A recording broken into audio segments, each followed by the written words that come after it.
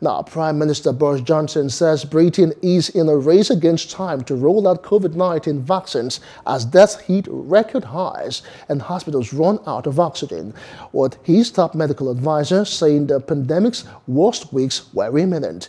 A new, more transmissible variant of the disease is now surging through the population, with 1 in 20 people in parts of London now infected, threatening to overwhelm the health service, with hospitals overloaded with patients.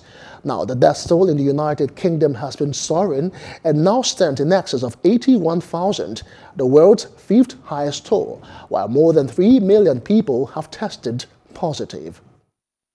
But it's a race against time, because we can all see the threat that our NHS faces, the pressure it's under, the demand in intensive care units, the pressure on ventilated beds, even the shortage of oxygen in some places. What we're doing here in Bristol today is launching the first of the mass vaccination centres. We'll have 50 of these by the end of the month. That's in addition to the 233 hospital sites, the 1,000+ GP sites, and a first go of about 200 community pharmacies, and we'll be ramping them all up. Hello, hope you enjoyed the news. Please do subscribe to our YouTube channel and don't forget to hit the notification button so you get notified about fresh news updates.